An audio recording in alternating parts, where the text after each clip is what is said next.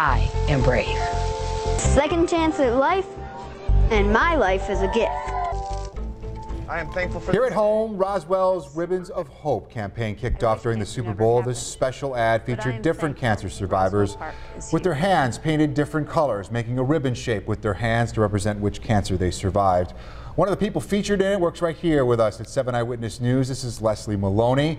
She's a cervical cancer survivor. It was wonderful to see her involved in that yesterday. And tonight, 7 Eyewitness News reporter Justin Moore introduces us to another cancer survivor also featured in that spot. His name is Victor Morales, and he is a multiple melanoma survivor. He shares with us why he decided to join this movement of hope.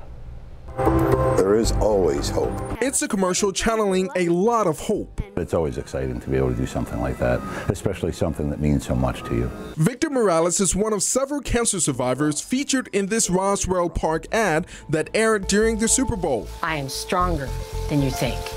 I am brave. The black and white commercial shows Roswell Park cancer survivors doing what they love while making a ribbon using their painted hands, their hands representing the color of their cancer. I think it's important to make sure that people know about cancers and that there's many different types of cancers. And the more people know, hopefully they'll help with the research to be able to save lives. Roswell Park CEO Dr. Candace Johnson says the hospital wanted to showcase a diverse group of survivors with different types of cancers. She says the overall message is hope. And you know, we're a sports community here, and people watch the Super Bowl.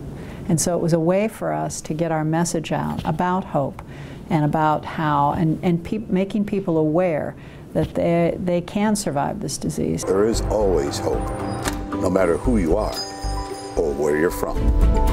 Johnson says the Eagles might have won the game, but these Warriors won the fight.